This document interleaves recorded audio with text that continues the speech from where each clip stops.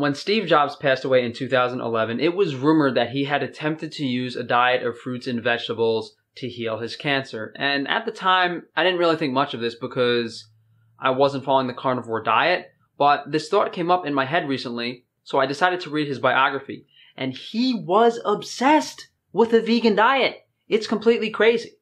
For those of you that don't know, Steve Jobs had pancreatic cancer. It progressed into liver cancer. He eventually had to get a liver transplant after taking a lot of chemotherapy, all that stuff. But eventually it spread throughout his whole body and he passed away. He was known as a lifelong experimenter with compulsive diets, focusing mainly on fruits and vegetables. The first book he was influenced by was A Diet for a Small Planet, which pushed the personal and planetary benefits of vegetarianism. This book, interestingly enough, also played a role in the advent of the USDA dietary guidelines. It reinforced his tendency to embrace extreme diets. Initially, in his freshman year of college, he was living off of cereal, dates, almonds, carrots, juices. There was even a story about him turning orange from eating so many carrots, an indicator that he isn't metabolizing carotenoids, likely due to the lack of fat in his diet and the overconsumption of them. He became even more obsessive when he read Mucusless Diet Healing System. That gave him the idea that only eating fruits and starchless vegetables would prevent the body from producing mucus. He was very involved in fasting and eating leafy vegetables. During his first job at Atari, a coworker actually complained that Steve Jobs smelled, but Jobs clung to the belief that his fruit-heavy vegetarian diet prevents both mucus and body odor. They even contemplated firing him over his smell. Coming back from an apple farm actually motivated the name behind the company. So, ironically, his diet of fruitarianism, vegetarianism, whatever you want to call it, actually gave him the idea to name the company Apple. His hygiene issues were continuously mentioned throughout his biography, though. Steve Jobs developed kidney stones in 1997, I'm assuming from his high leafy green consumption. For those of you that don't know, certain green vegetables contain high amounts of calcium oxalate, which is calcium bound to an oxalic acid molecule, and this pretty much gets stored in the kidneys and can cause kidney stones if your body doesn't have enough of certain other vitamins to excrete it. But these kidney stones actually led to him getting a scan which detected his cancer in October of 2003. Thankfully, it was detected very early, but Jobs decided not to have surgery to remove the tumor, insisting to see if a few other things would work. This is in his pancreas, by the way. So he started working with a natural healing clinic in California, and even diet doctor Dean Ornish, who's still alive today, a very outspoken proponent of a vegan diet, even he insisted that he needed surgery. But Jobs decided to adhere to a strict vegan diet of fresh carrot and fruit juices, acupuncture, herbal remedies, etc. In July 2003, a CAT scan showed that the cancer had progressed, causing Jobs to face the reality and undergo surgery, removing part of his pancreas. So he tried a vegan diet for a period of time, and his cancer progressively got worse. Unfortunately, the cancer had spread to his liver, causing Jobs to begin chemotherapy treatments. Jobs' eating disorder got worse in 2008, where he actually lost 40 pounds over the course of spring 2008. This actually caused Apple stock to drop when they saw how emaciated he looked. At this point, Jobs was very sick and in excruciating pain, going through many cancer drug therapies. He was put on the liver transplant list and was lucky enough to get a liver before it failed, but they noticed cancer spots on the membrane surrounding other internal organs when they were doing the liver transplant. Despite all of this, Steve Jobs continued to really only want to consume fruit smoothies.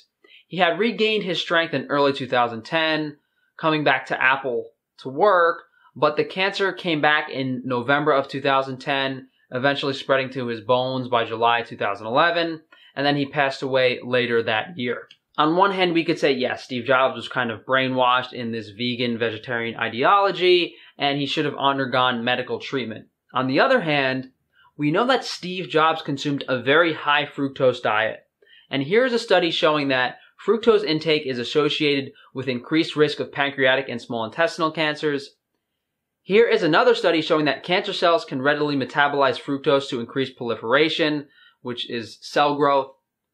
And this study suggests that sustained fructose consumption should be curtailed as it is detrimental to long-term human health. And one final study implicating that high carbohydrate diets increase the risk of pancreatic cancer in women. It only takes 6 days of excess fructose consumption to cause insulin resistance and 8 weeks to allow pre-diabetes to establish. This is because fructose can only be utilized by the liver, whereas glucose can be utilized by many cells in the body. What happens after decades of high fructose consumption? The result is a diabetes disaster. Precisely what, we're pretty much having in America right now. Fructose overconsumption stimulates fatty liver and leads directly to insulin resistance. Here's a study showing that excess insulin in circulation can cause progression of pancreatic cancer cells. Of course, fructose consumption isn't linked specifically to a vegan diet, although with how many vegan day of eatings I've seen, a lot of these vegans are putting 20 dates in a shake in the morning and then having acai bowls with all this fruit. So there are plenty of vegans that are obviously overloading their livers with fructose, and the fruitarians are probably the worst. Like straight coarse to fatty liver. 100%. But there are quite a few vegans who push a diet low in fruit sugar, high in carbohydrates, and when we look at indigenous groups that consumed fairly high percentages of carbohydrates, they were still in adequate health if they prepared the grains properly. That being said, they weren't consuming fructose. So, did Steve Jobs' high fructose consumption lead to pancreatic cancer? I personally believe so. And just the evidence adds up so much. He consumes all this fructose, he gets insulin resistance, he has some fatty liver, and just continues to do things that are damaging his pancreas and his liver and putting so much stress on those organs by continuing this crazy fruitarian diet. And can we argue that his obsession with veganism and vegetarianism ultimately led to his demise, and he was essentially the most famous person to get brainwashed into a vegan cult and die because of it? It's pretty crazy if you put this into the context of it. This guy literally died because he believed so much in a vegan diet. That's what we're seeing now. And I'm surprised Steve Jobs isn't brought up that much. I guess a lot of people haven't read his biography, but these vegans are so confident in their diet. Confident to what point? Steve Jobs, I'm assuming one of the most intelligent and successful people to ever live, was brainwashed into veganism and it killed him. If he is susceptible to this, then who isn't? If Steve Jobs was able to be brainwashed into a vegan diet and ultimately died because of it, then who's to say that any vegan is smart enough to understand the diet? It's crazy. Like, what level of intelligence do you need to be aware that the brainwashing of a vegan diet and the fruits and vegetable conventional wisdom, how hard is that to see through for some people? I guess it's very difficult. But just throwing this out there, guys, to me, it makes a lot of sense. I think out of all the videos I make and a lot of things that I try to say, this actually falls in line with a lot of truth, and it makes a lot of sense.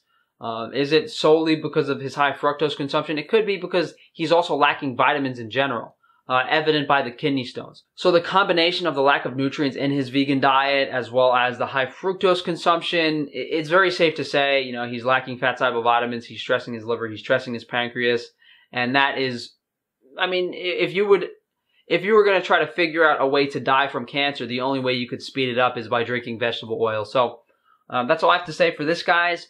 So if you guys would like to support the channel, please subscribe and share the video. I will be posting the biography below, so check in the comments for the link to that PDF file.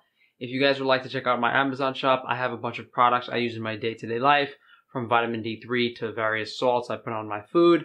On my Patreon, I have some exclusive videos if you guys sign up. My hygiene products are back in stock on my website, so if you guys are interested in like fluoride-free toothpaste, things like that, definitely check out my website, frank-tufano.com. And if you guys would like to reach out to me for a one-on-one consultation, maybe you don't want to follow the path of Steve Jobs, you can shoot me an email, frank-a-tufano@gmail.com, or contact me through the form on my website down below. Thank you guys for watching, and enjoy the rest of your week.